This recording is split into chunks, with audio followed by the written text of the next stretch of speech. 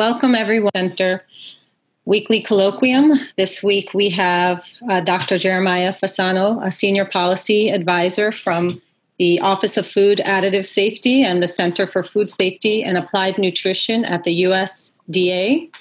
And Dr. Fasano has worked on a variety of issues during his time at the Center for Food Safety, including pre-market safety evaluation of new food ingredients, assessment of genetically engineered new plant varieties, strategies for tracking sodium reduction in the U.S. food supply, and development of safety assessment frameworks for new food technologies and functionalities.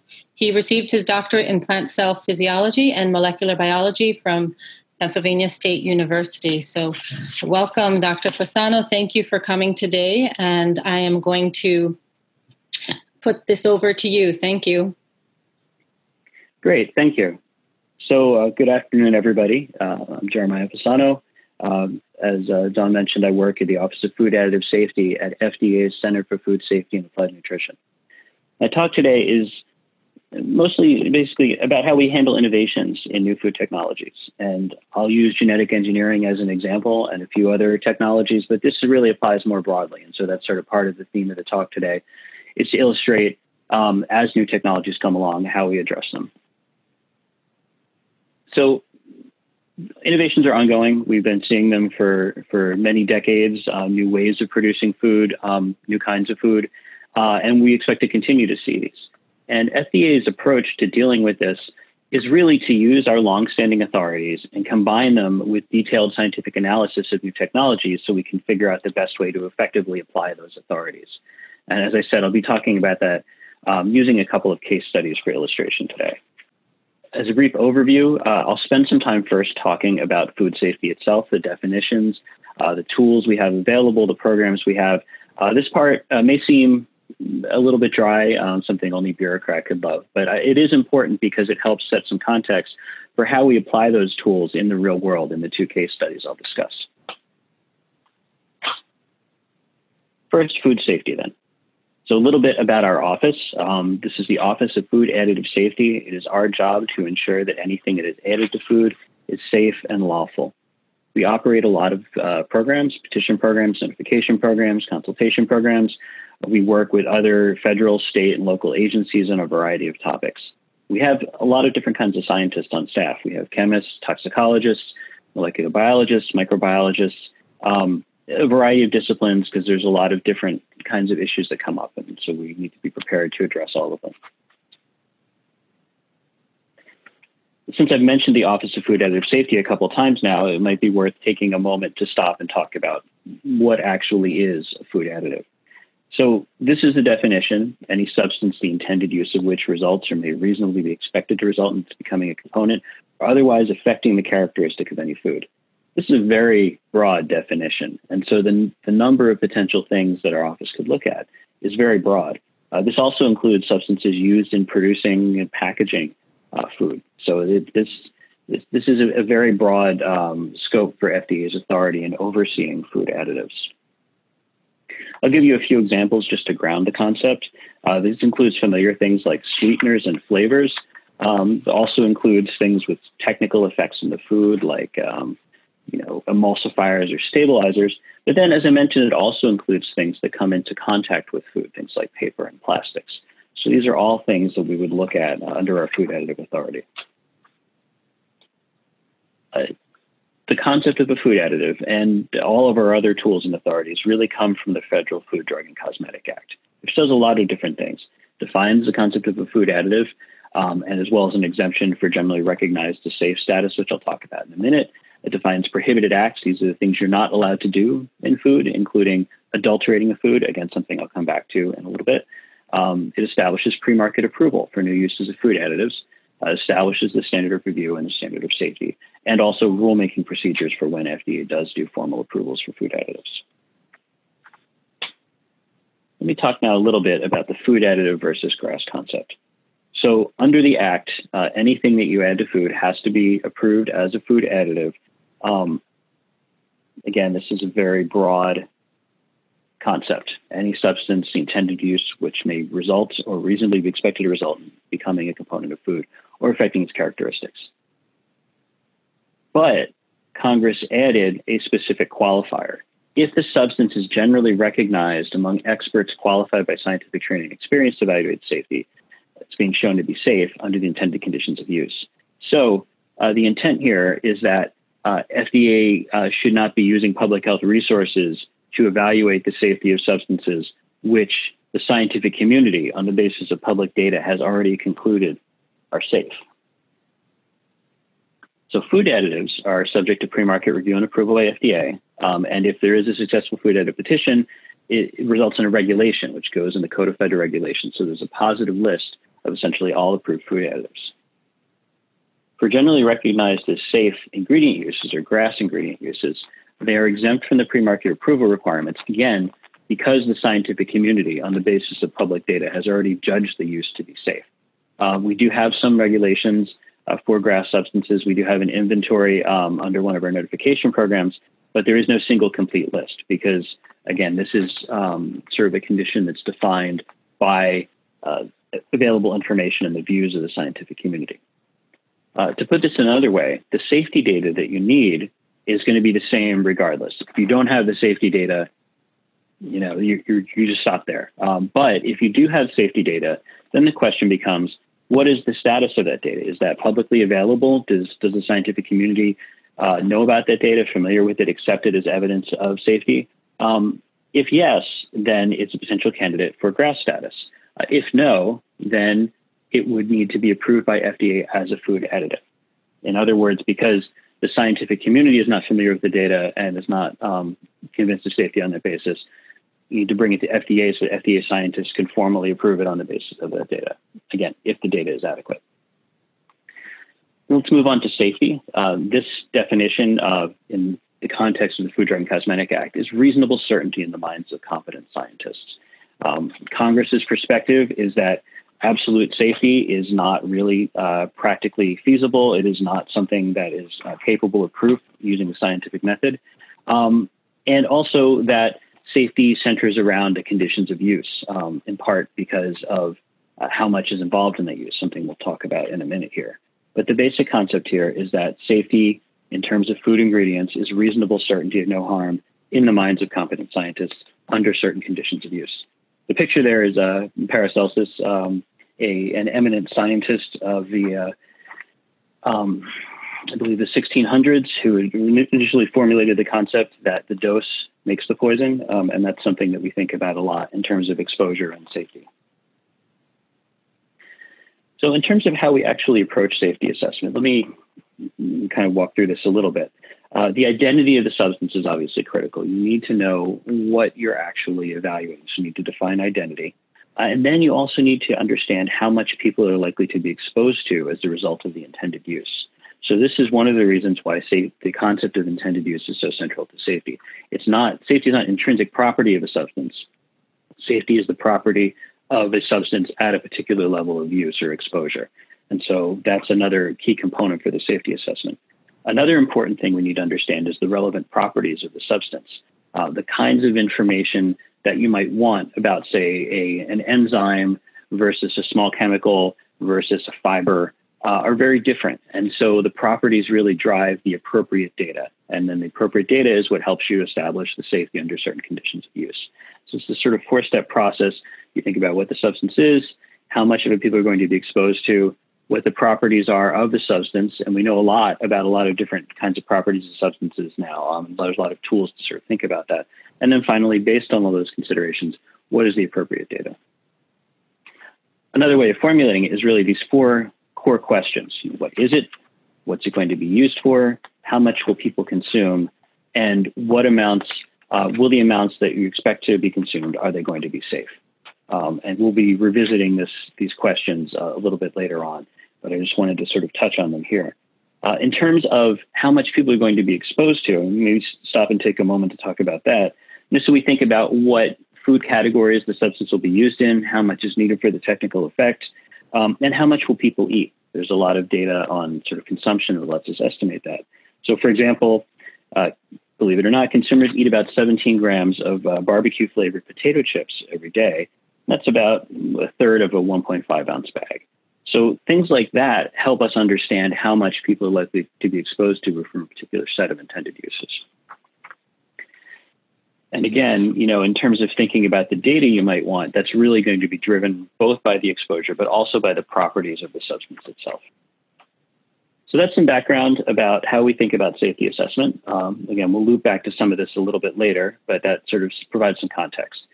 Now I'll talk about the first case study, which is applying FDA authorities to regulate genetically engineered plant foods. As some of you may be aware, in the US, we have something called a coordinated framework. This basically divides up the responsibilities between different federal agencies for oversight of genetically engineered plants. EPA has oversight of pesticides, including pesticides that are incorporated into genetically engineered plants. USDA has oversight over environmental aspects of genetically engineered plants, including protecting agriculture from weeds and weed traits. And then FDA has the responsibility to ensure that food from genetically engineered plants is safe and nutritious for humans and animals. What this really comes down to is that foods from genetically engineered plants have to meet the same legal requirements as all other foods. If you think back to what I was talking about with the Federal Food, Drug, and Cosmetic Act and some of the responsibilities and requirements that establishes, one prohibited act under the act is that food can't be adulterated. That means it can't contain unapproved food additives. It can't contain substances that are harmful at a particular level, including poisonous and deleterious substances. It also has to be labeled in a truthful and non-misleading way. I won't talk so much about labeling, but I want to mention that for completeness here. So starting from that point, that basic point that food from genetically engineered plants, like all other foods, has to meet the requirements of the Act, FDA developed a statement of policy describing how the agency was going to regulate these kinds of foods. The policy describes safety and regulatory considerations for new plant varieties. It proposed approaches for consultation with the agency, but the bottom line is that existing laws and regulations are sufficient to ensure the safety of food from these plants.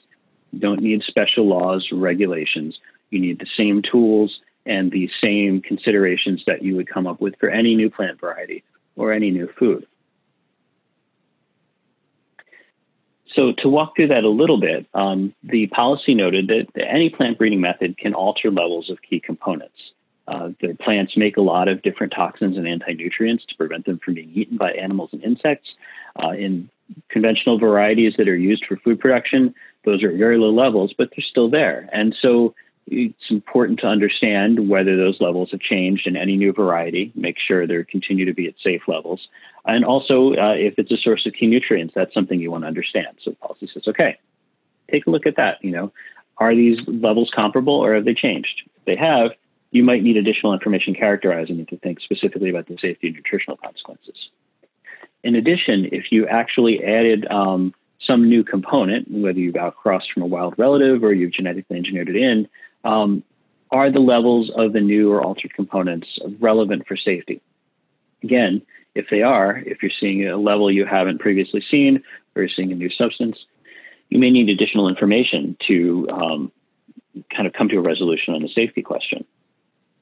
So to talk through this in a little more detail, you need to understand if you have introduced something new, if you introduce new DNA and that expresses a protein, check to take a look at that. But it's also worth keeping in mind that many times when you genetically engineer a plant, the new substance is not actually being expressed in the food. It might be expressed in the leaves or the roots or something else that's not necessarily being eaten. So that's the first thing to check, is to see if it is present in the food.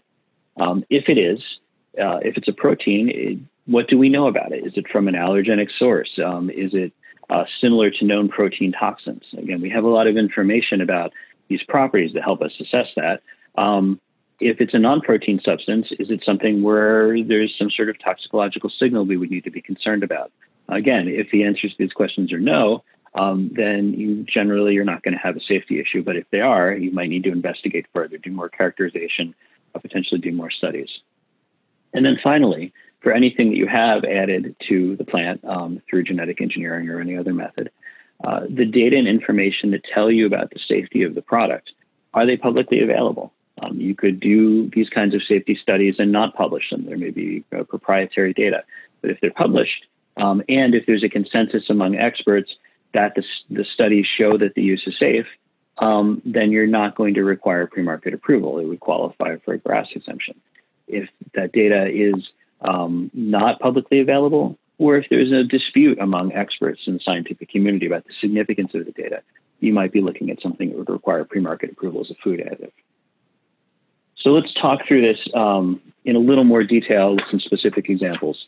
Again, the Act applies, and the requirements of the Act apply to food from GE plants just like everything else. If there's an endogenous substance expressed in the plant, for example, potatoes. Potatoes make a glycoalkaloid called solanine, which is toxic. Again, the point of this is the potato doesn't want to be eaten and is trying to prevent animals and insects and other things from eating the potato. This is why you shouldn't eat potatoes that have turned green, is because they're starting to upregulate their solanine production, and it's something you can definitely be harmed by if the levels are too high. So when you're making a new potato variety, you need to check the solanine levels and make sure that they're not present at levels higher than historically safely consumed.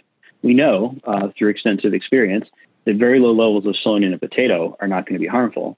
For any new variety, you would not say that there needs to be no solanine because, again, potatoes have low levels of solanine in them, but you want to make sure the levels are not higher than historically consumed. The way that we look at these kinds of questions is often through something called compositional assessment. You have your new variety, you know the key nutrients that are in it, you know anti-nutrients that are present in it, toxicants that are in it. And so you compare it to a closely related variety to see what kind of composition you might see there as sort of a reference or a check. You would also look at data from other varieties.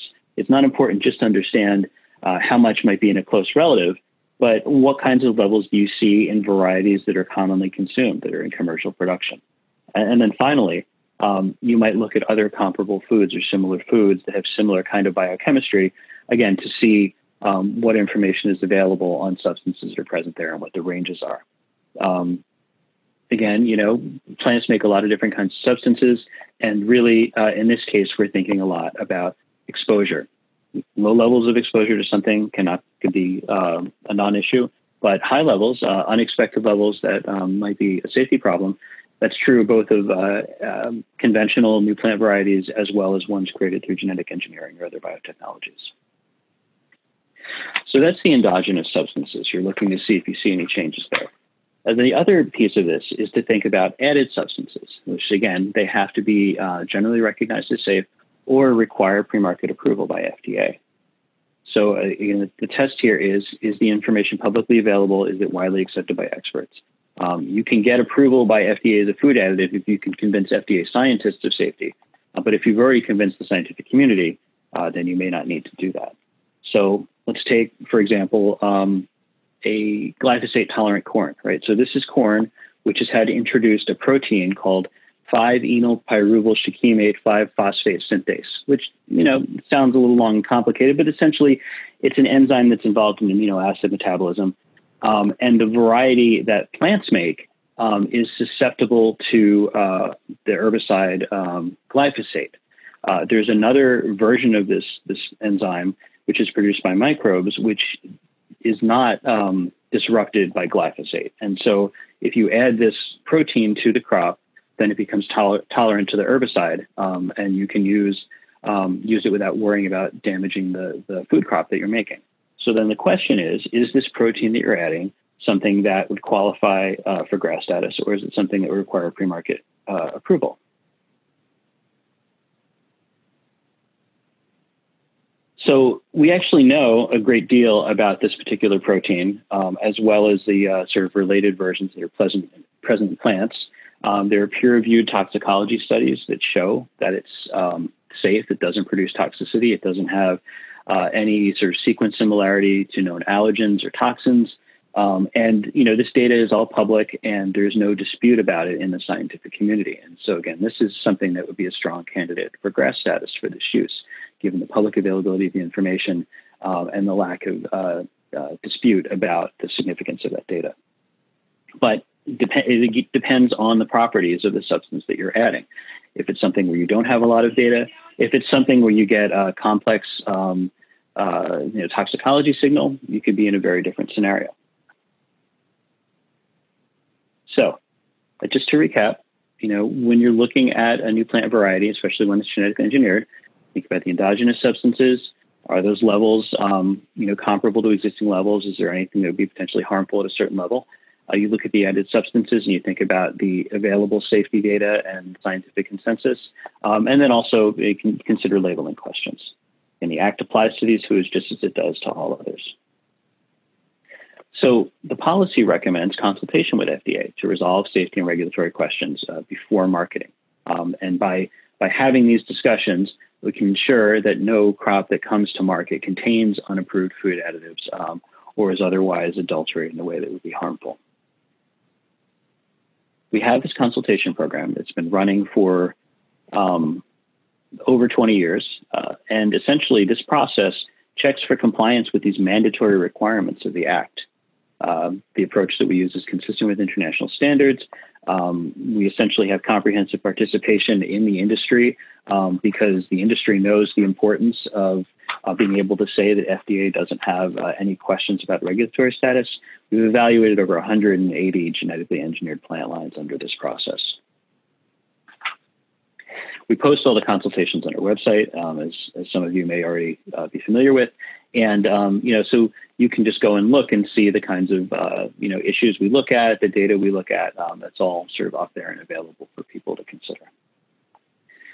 One sort of point I want to touch on here, and this goes back to our general theme of how FDA deals with innovations in food technology and food production, is genome editing.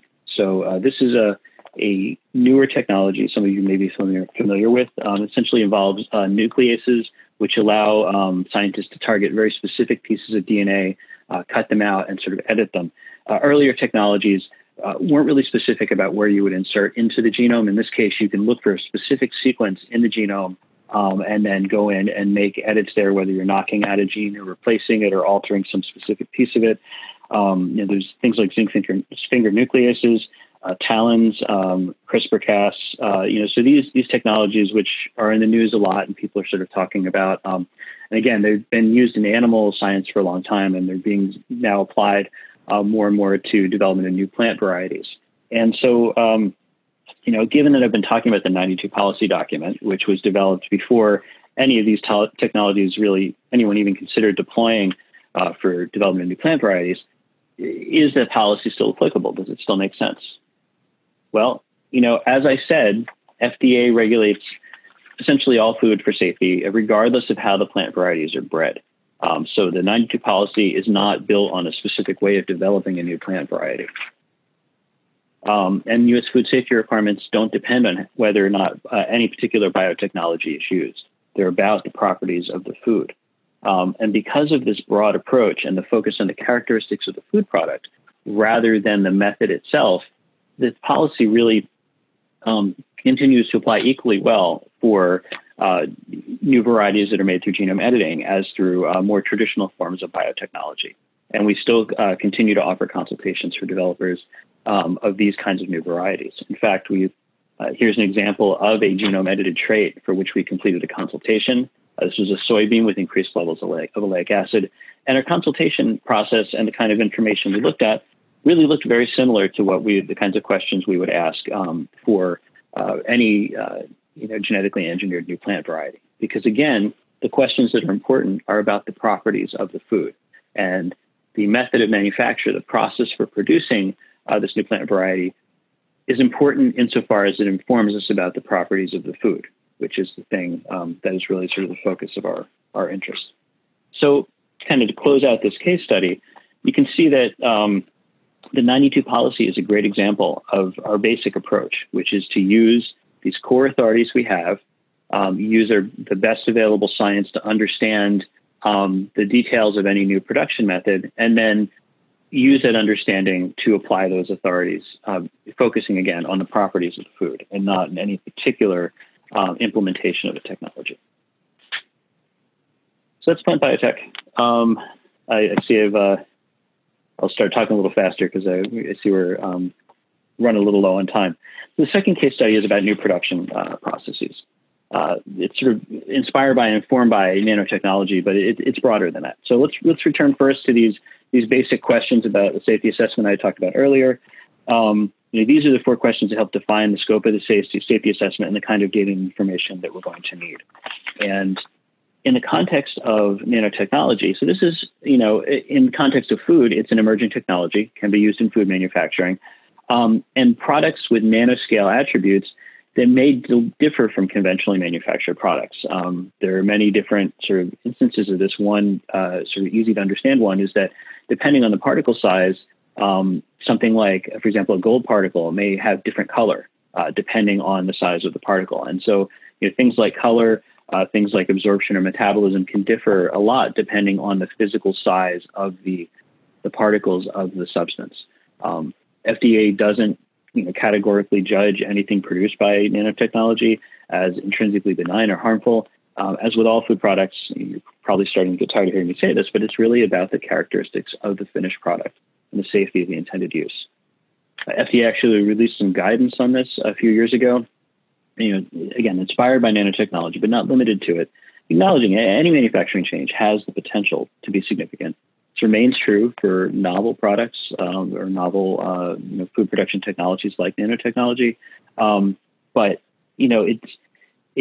it's still really about the characteristics of the food. But the guidance does note that if you do change the properties of the food substance, you may need different or additional data.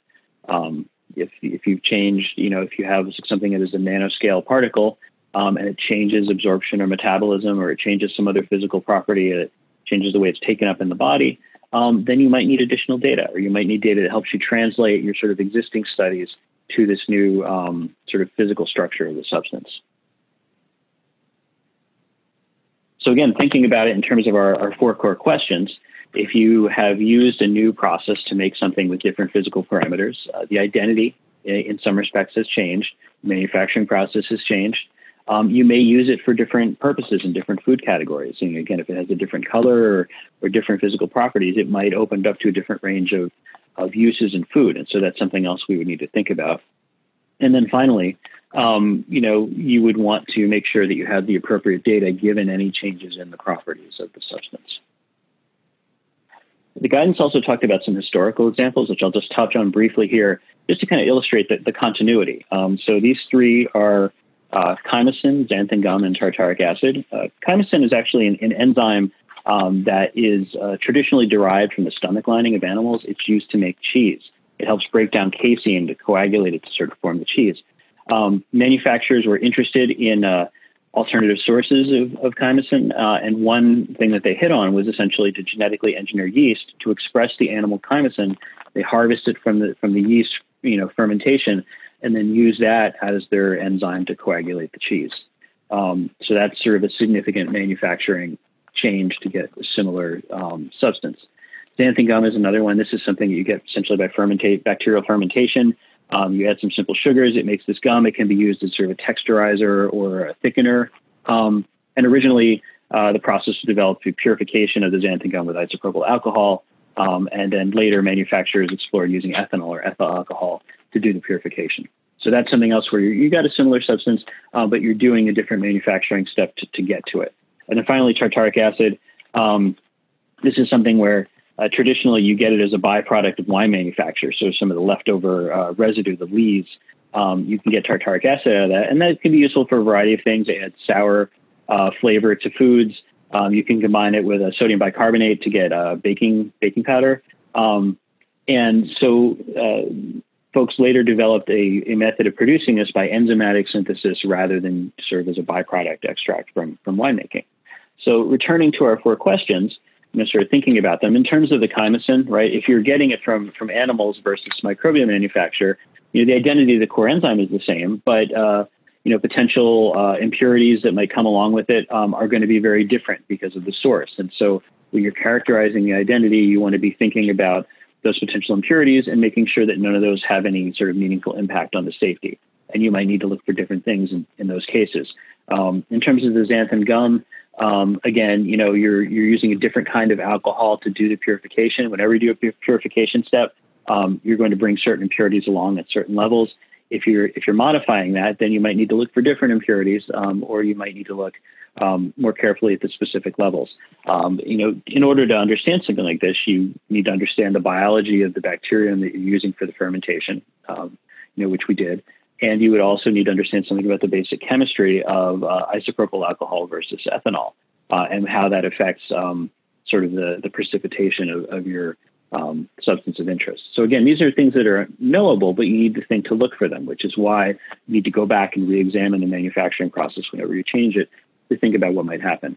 And then finally, the tartaric acid example. Again here, if you're isolating something from winemaking, then there's a certain set of residues that are going to come along. If you're doing it through enzymatic synthesis, there might be other ones, and you would need to look specifically at what might be carried along in the case of the enzyme. What might be sort of an alternative synthesis target, or sort of like a low-level byproduct that might come along with it, and make sure that none of those differences are meaningful for safety. So these are sort of some historical examples where the agency laid out. We have looked at manufacturing process changes in the past, and it's all about looking at the specific details and understanding the potential consequences for the properties of the food. Some more recent examples that are kind of interesting. One of them is ice structuring protein. So this is a protein that's actually made in cold water fish that helps keep ice crystals from forming in their tissues. A company was interested in using this in frozen desserts and in sort of frozen sauces and in frozen meals, again, for the same purpose, and so expressed it transgenically in yeast. Another example is stevia glycosides. A lot of you are probably familiar with stevia as a sweetener. The sort of plant, which I believe grows in Paraguay, sort of the crude extracts from that had some sort of significant concerns in terms of toxicology signals. Folks later developed much purer extracts that didn't have those kinds of safety concerns. And then even later than that, reconstructed the biosynthetic pathway for the stevia glycosides in a fungus, actually, to be able to produce it from a microbial source. And then finally, beta-lactoglobulin. This is a major milk protein, so it's found in milk. And recently, folks developed a way to produce it at scale from a transgenic fungus. So they're producing this milk protein from a fungus. And so these are all, again, examples of where you've got a similar substance, but you're obtaining it in a different way through a different manufacturing process. So let's return to our questions and think about that a little bit. Again, in all these cases, you would start out thinking about identity, just in terms of even the DNA sequence and the protein sequence that are present sort of in the original source and how they're present in the transgenic source, just to confirm you're thinking about the same thing. But in all these cases, really, a lot of it is about potential impurities that might come along from the production process. Are any of those different, and would those matter? Ice structuring protein is interesting in this way because the source is a major allergen, right? Fish is a major allergen for many people. And so if you're going to have a fish protein, you want to make sure that it isn't a major allergen. So where if you sort of extracted it from fish, you would have lots of sort of impurities, residues, other proteins that would come along, some of which might be the major allergens. But in terms of the protein expressed in yeast, they were able to generate and publish data showing that fish allergic people did not respond to this protein, that it was not a major fish allergen, and that no other fish proteins were expressed by this process. It was just a single sequence expressed in the yeast.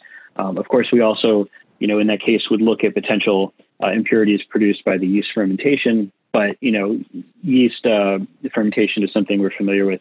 Long history of use in food production. So we know a lot about the kinds of things that potentially produce. In general, they don't raise safety concerns. Talking about stevia, this is something where really sort of you get this refined extraction process from the plant. But again, you're always going to bring, substances along when you do a purification. It's never 100%. And you also will still have a fairly complex mixture of a number of different stevia glycosides. And this was one of the reasons that folks moved to trying to produce individual stevia glycosides through microbial genetic engineering. And so in this case, for the plant extracted version, there's going to be potential impurities you would look at, especially given the earlier crude extracts tox problems. You would want to make sure that you aren't bringing along anything of concern. In the microbial synthesis case, then you have a different set of residues. Again, for yeast or any sort of commonly used fungus in food production where we have a lot of experience, those residues are generally not going to be a concern. And then you're really focusing just sort of on the safety of the individual substance that's being expressed. And then finally, the beta-lactoglobulin. This is sort of an interesting contrast to the ice structuring protein. This is a protein from milk, so it's a major allergenic source, but it is actually an allergenic protein from milk. And so you would need to label it appropriately because it is actually one of the major allergens in milk. But other than that, you would look at identity and compare them to make sure there were no differences that you would need to address or have any concerns about. Again, in terms of the resolution of production platform, those are things that we have a lot of experience with and not really a lot of concerns with in terms of introducing potential safety concerns. So to finally wrap up, I just want to sort of, reiterate that this sort of shows the consistent approach the agency has taken over time, that when we see manufacturing process changes, we just try to understand how that impacts the properties of the food. And in general, it is, quite possible to understand those potential implications. As in my example with the isopropyl versus ethyl alcohol, you can use basic chemistry to understand what things might or might not be purified in that process and what you might need to look at. And then once you've identified those differences, you think about what potential significance they might have for safety. And the information you need to establish safety could change if the process changes and it results in changes to those properties. So it's really sort of on a case-by-case basis, but it's something the agency has been doing consistently as we see new innovations in food production technology, from things that are as sort of, pedestrian as isopropyl versus ethyl alcohol and purification to expressing, a fish or milk protein via genetic engineering in yeast and sort of isolating that for use in food. But the principle is very similar. So, sort of as my parting thought, I'll just leave you with this idea that, we are continuing to see these innovations in science and technology. And FDA strategy, rather than trying to develop sort of prescriptive requirements for individual technologies, which will inevitably sort of fall out of use and become outmoded as innovation continues, is to use current science to understand the implications of any new technology for the properties of the food that might be produced by it, and then use our longstanding authorities applied effectively given that understanding to make sure that the food is safe. And the virtue of this approach is its flexibility, the way that it is adaptable to a wide variety of new food production technologies as they emerge, as they evolve, as they iterate. So as sort of the industry continues to move and as science continues to develop, FDA can move with it. And so I expect that we'll continue to use this approach to oversee future innovations and support our ongoing responsibility to make sure that the U.S. food supply is safe. With that, I will wrap up the presentation section. Thank you very much. All right. Thank you, Jeremiah. We haven't had many representatives from governmental agencies this semester, so it's very helpful for us and students to understand how foods get regulated and also to start thinking about novel food technologies and food safety or safety for the public. So thank you for that presentation. I see that you stopped sharing your screen. You probably haven't seen that the chat box has been blowing up with comments and questions for you. So I thought maybe it'd be good for you to be able to take a look at the chat box and we can go in order of some of the questions if you would like to be able to read them out loud. And also if some of the public people would like to raise their hands in the participant box, if you want to ask a question as well, we can continue that way. So are you able to access the chat box? Are you able to see that, Jeremiah? Yeah, I can see the chat box. I also see one of my colleagues has been in there answering some questions. So I'll need to just kind of sort through and see which ones Carrie has already addressed and which ones she hasn't. Okay. Great. And in the meantime, if there are participants that want to raise their hand to ask questions as well, please go ahead and do that on the participant box. Okay. I'm going to, I see I accidentally answered Joanna's question. It's good. Okay. I'll start with the first one from Allison, which is about the kind of analysis that we do for traditionally bred varieties versus those produced with genetic engineering. So the policy applies to all new plant varieties, essentially in terms of the concept that you walk through. Are you getting overexpression of some endogenous substance, or you introduce something new? And the recommendation is essentially any developer of a new crop should do this analysis because you want to be sure that you haven't made your food illegal right? Essentially, if it's got an unapproved food additive, or if it's got something that adulterates the food, it's illegal under the Food, Drug, and Cosmetic Act. It can be seized, it can be sorts of litigation, enforcement actions and so forth. So we offer the consultation to any developer who wants to do it to make sure that they are in compliance with the law. And so, again, the consultation process is voluntary. Compliance with the law is not. In practice, that has essentially meant that the consultations we do are with developers of new genetically engineered plant varieties, because they perhaps feel the strongest pressure to be able to say, we've talked to FDA, we don't have any unapproved food additives or anything else that would adulterate the food. But conceptually, the process applies to any new plant variety. And, we could potentially do a consultation, again, not dependent on the specific technology, but simply on the degree to which a developer, wants to be sure that they haven't done something that would make their food illegal. I was thinking specifically of the Lenape potato, which was bred in the 70s for disease resistance and chipping content, and then later withdrawn because it was found to have like a high glycoalkaloid content. So I was wondering if we would be able to catch that type of situation sooner with the way things are set up now.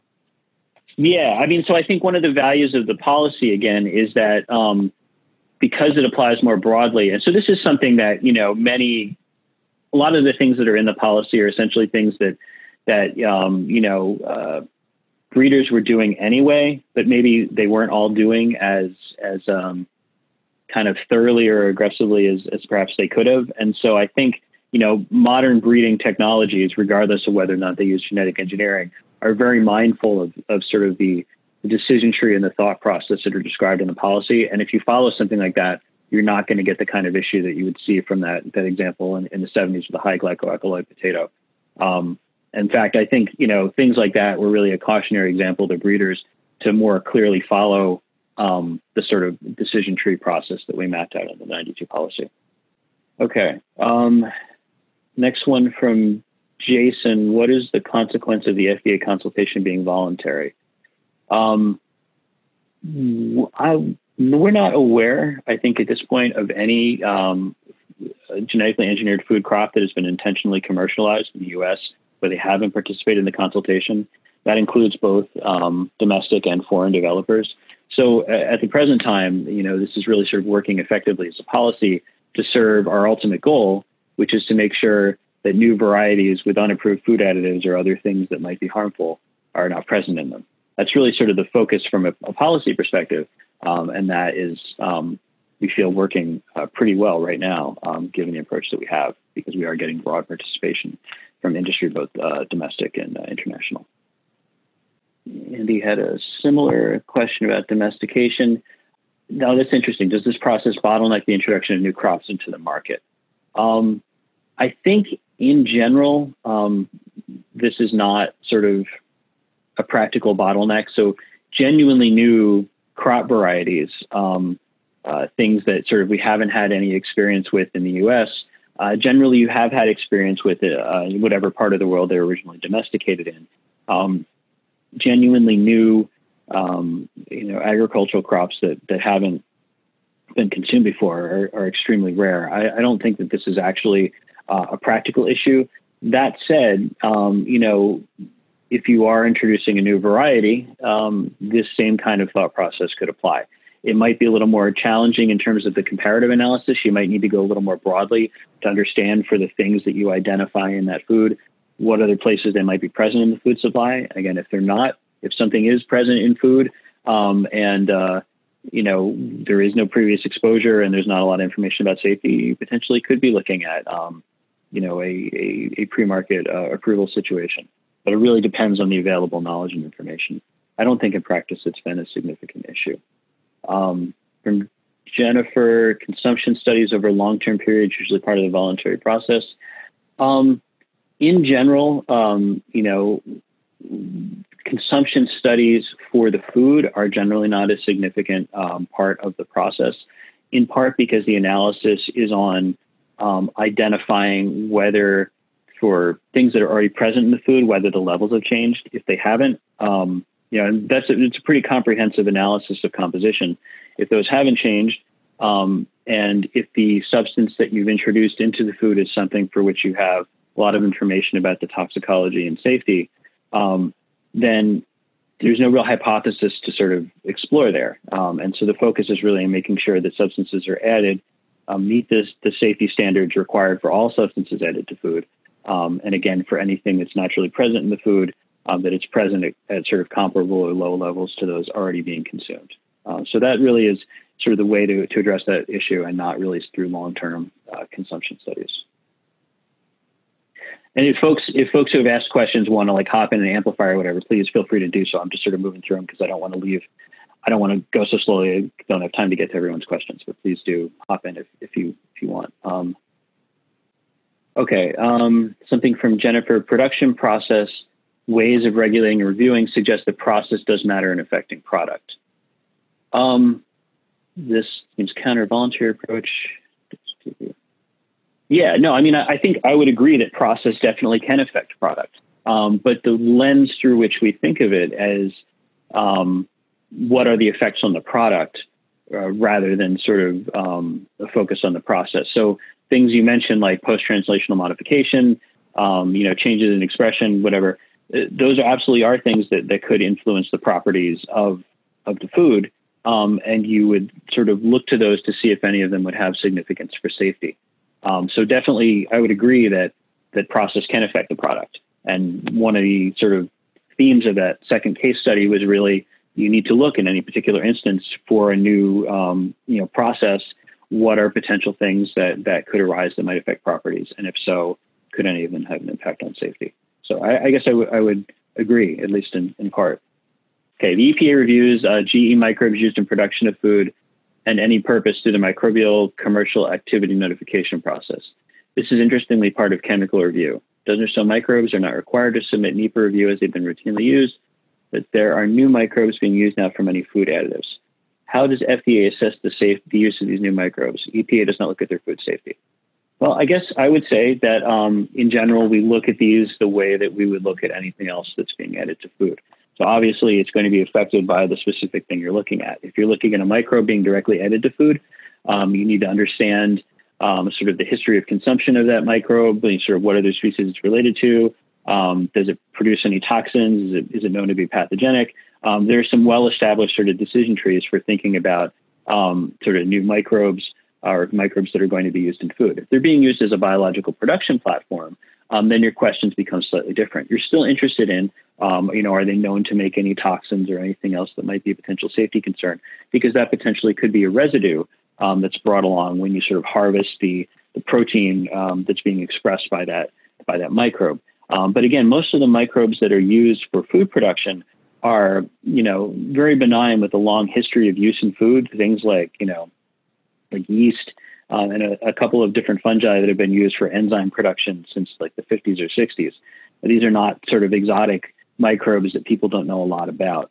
And so, when you're looking at the safety of something produced by that, you do, routinely think about potential residues, but in most cases, these aren't things that are really going to raise safety concerns. We have a lot of experience with the microbe itself. And then in terms of the substance, you would characterize that as you would characterize any other sort of food ingredient, whether it's a protein or a small chemical entity or whatever. From Fred: what would be due diligence on the part of a developer in checking to see is a new conventional plant variety a change in one of its many components? That's an interesting question. I don't know if I've quite thought about it in that way. I think I would just say that, again, using the conceptual framework of the 92 policy, it's incumbent on anybody introducing a new plant variety to think sort of systematically about what kinds of substances that, species is known to produce and which ones might you need to look at. I mean, there is a broad consensus for many kinds of crops about what are the key nutrients, anti-nutrients, toxins, OECD issues, documents on that topic, and there are a number of other resources. So it's not like you're operating in a vacuum. For most crops, there's already like a broad understanding of these are the key things you would need to look at to ensure safety. Carrie, since you're on, if you hear something where you want to amplify, you can just raise your hand and hop in as well. Ray, this recent paper may provide insight in the breeding and screening process used for new varieties. Yeah, I don't think I've seen that one, but I'll definitely take a look. Thanks, Ray. Scott Shore: is CIFSAN doing anything to gain broader public understanding and acceptance of this approach at a time and trust in our public institutions is being challenged. Well, I would say that we do many presentations. Carrie certainly has done some, and a number of my colleagues, just to share with folks sort of what we're doing. We do place a greater and greater emphasis on sort of transparency and explaining in clear and accessible terms, any sort of decisions or policies we adopt. We try to put that stuff on our website for folks to look at. We do presentations at various meetings. It's an ongoing effort, but I think we really sincerely want people to understand sort of our thought process and the things we think, are kind of key to look at, so that kind of people can follow along with us and sort of, see our reasoning and thinking, both in specific cases and also in sort of broad outlines like the ones I've described today. Carrie just shared a paper. Excellent. Thank you, Carrie. Okay, Carrie added a link for the Feed Your Mind initiative to educate and inform interested consumers. Thank you, Carrie. I had forgotten about that, and that is an excellent resource for folks to understand what you're doing. GES Center, can you talk about synthetic meats may or may not fall into these evaluations with thinking is of FDA on labeling these products as meat? I think I would say first that, as some of you may be aware, there was an agreement in March 2019 to share oversight of these products between FDA and USDA. USDA has oversight of the marketing and labeling of products that are derived from livestock and poultry cells, and also from catfish. So I think that labeling question would be something that could be best addressed to them, and they have made some public statements about it. I think, without speaking too much about sort of the details of the process, I think I would say that the broad themes I've outlined here of using our existing authorities and thinking about the potential effects of any particular process on the properties of the food are things that we would use in any new technology, including this one. Okay, Carrie just said curriculum for high school teachers. Okay, great. I think I've actually gotten to the end of the questions. I was worried about, not leaving time to address them. Any sort of final questions or thoughts? I don't see any hands raised. Does anybody want to raise a hand and I can unmute you or type a question? We have 1 minute left. That was thank you, Jeremiah. That was pretty amazing. We've never actually ended with 1 minute to go, but you really took command of all those questions, and I'm going to be saving all those messages, and I'll send them over to you as well. So thank you very much, and we'll be back in touch. And we have your information also for students and faculty to contact you as well. So thank you. Okay, thanks. Take care all.